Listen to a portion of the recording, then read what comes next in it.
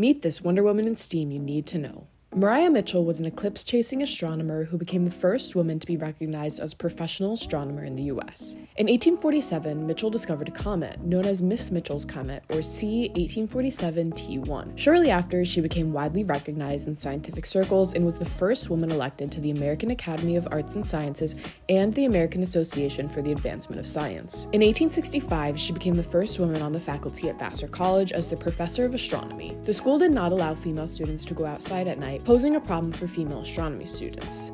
Despite this rule, Mitchell would break curfew and hold class in the middle of the night so her students could actually observe and study the night sky. In 1878, Mitchell led an all-female expedition to Colorado to observe the total solar eclipse, demonstrating to the public that women do in fact deserve a space in higher education and science. Mitchell defied expectations of women and dedicated her career to supporting other budding female scientists. Follow us for more Wonder Women in STEAM.